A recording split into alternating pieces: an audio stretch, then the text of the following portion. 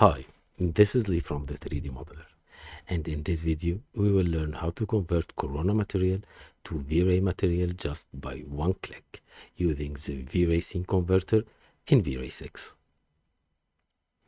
Here we are in 3ds Max, and I have opened my project file, which is a green set I downloaded for free from 3dsky.org.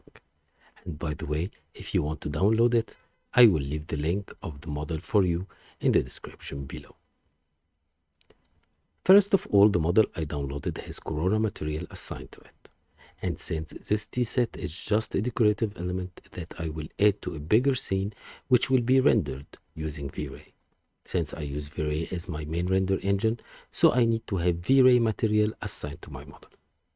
So, from Toolbar, I open the 3ds Max render setting menu, and from the render pop-out menu, I assign vray 6 as my render engine.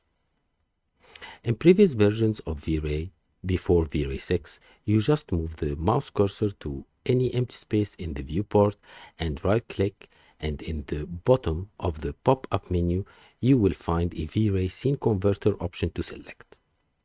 But as you can see in vray 6, this option was cancelled. So, how to find the V-Ray scene converter in vray 6? Just use the shortcut X to open the search menu. Then type V-Ray scene converter in the pop-up menu. Then left click on it to open the V-Ray scene converter menu. Now choose what you want to convert in the scene and press convert. And here we are. We have converted the whole scene material from Corona to V-Ray material. Thanks for watching.